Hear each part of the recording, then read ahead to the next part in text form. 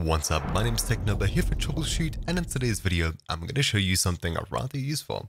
So, as you know, in my previous video, I showed you how to do something on an Android phone, and I pulled it up on my desktop screen over here, where I could go ahead and record it. If you've looked into screen sharing or screen recording applications, you'll find some free ones, some paid ones, and some free ones with limitations. This one that I'm going to be showing you in today's video simply requires a Windows, Mac, or Linux PC, a USB cable, an Android device, and that's basically it. You'll be able to stream your phone's screen onto your PC's screen, and you can even control it from the PC side using your mouse and keyboard.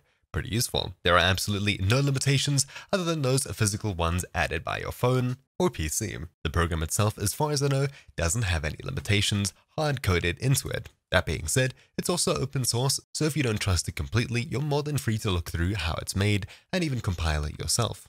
With all that aside, let's go ahead and actually download it and show you how it works. Linked in the description down below, you'll find github.com/genimobile/scrcpy. Scrcpy. As you can see, about, display, and control your Android device. On this page, we'll find a preview image, as well as some installation instructions for Linux, Windows, Mac, and a bunch of other things that we can look into later. There's a ton that we can do with the software, and I'll be getting to it in just a moment. I'll be showing you how to set this up in a really basic fashion. Because I'm using Windows, I'll show you that, but of course if you're using Mac or Linux, make sure to refer to the GitHub page for info on that. Simply look for releases on the right-hand side, and then open this one over here, either in a new tab or simply click on it. This one over here, Scrcpy v1.16, is the latest version released on August 10th, 2020. Simply scrolling down to the bottom of this page, we'll find downloads. I'll be downloading the Win64 copy. Simply wait for it to finish, and then click on it to open it up. Once it's done downloading, simply open it up, and it'll have a bunch of files inside of this zip. Basically, you can open the zip with Windows Explorer, 7-zip, WinRAR, or anything else like that. I'll simply make a new folder on my desktop, and you can call it just about anything. I'll be calling it Scrcpy, Scrcpy. Then simply open it up and drag all of the files out of the zip into this folder over here, every single one of them. Then once you've extracted it from the zip, you can go ahead and delete the zip and open up the folder. All we have to do from here is simply double-click on scrcpy.exe. Scrcpy. It'll go ahead and open up ADB, which is the Android device bridge, and we'll see this over here. Failed to get feature set, no devices or emulators found. So we'll simply close out of the program, and we'll go ahead and plug in our Android device. Before you plug it in, make sure that you have the developer options enabled and you allow the PC a connection.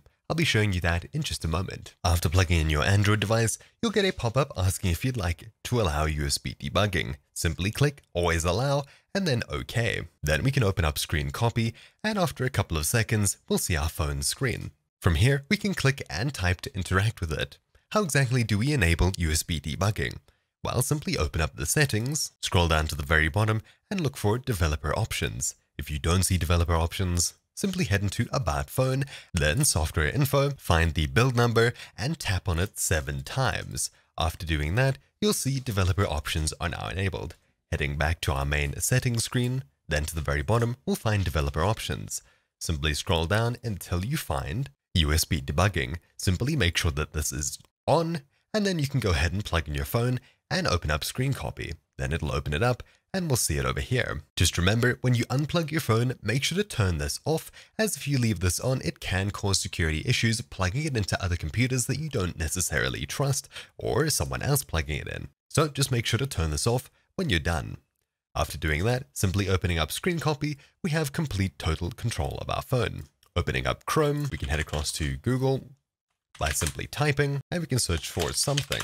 We have complete control of our physical phone, and of course you can use your actual phone itself to go ahead and tap on. Hopefully you'll have digital buttons at the very bottom instead of physical buttons, but if you have physical buttons you might need to press them on your phone itself unless you find a key combination. So now that we've done that, how exactly do we stop this? Well, simply closing out of Scrcpy and unplugging your phone, you're done. So let's have a look at the GitHub page and see what other options we have. Scrolling down on the GitHub page, we'll see installing info and then features.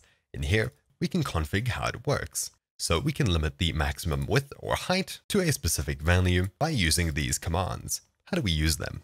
Well, there's 2 ways. We can head into the folder itself and type in the command at the very top. So scrcpy space hyphen, let's say M500. This will give me a maximum width or height of 500 pixels. If we run it with that option, we'll have a really tiny phone over here. We can also click at the very top, type in CMD to open a command prompt window in this folder, and then type our command in there. Hit enter, and it'll open up.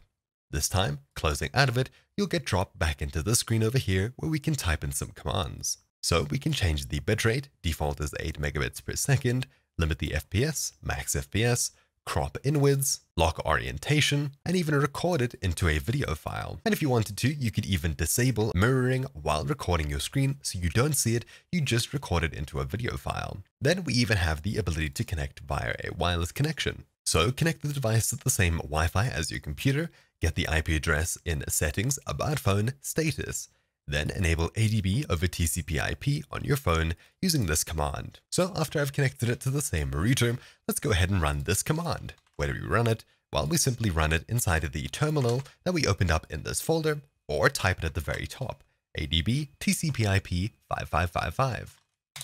Hitting enter, we'll hear a disconnect noise, and our ADB is now enabled over 5555. So we'll go ahead and get the IP address from settings, about phone, status. I won't be showing you this. In my case, it's settings, about phone, network. Then at the very bottom, IP address. So we'll connect to our device using this over here. So opening up our console over here, I'll type in ADB connect space followed by the device's IP. In my case, 192.168.1.18 colon 5555.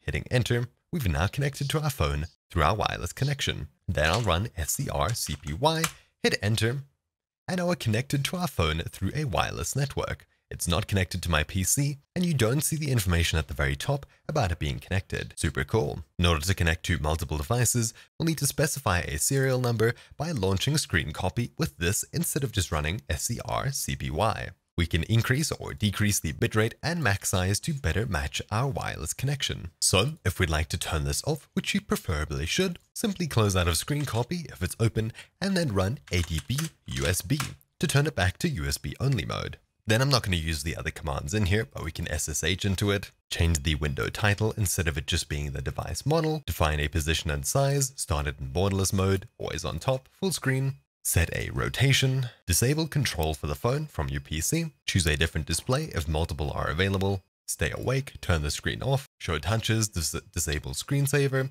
etc, etc. Then we have a bunch of copy and paste commands, as well as dragging and dropping files onto the phone, etc, etc. It's a really cool piece of software. I think there's one thing I failed to show you, which was rotating the phone, so I'll go ahead and do that now. Opening up Scrcpy, connecting to our phone, I'll simply rotate my device, and you can see that the whole window over here rotates as well. You still have full control over it. But anyways, that's about it for this video.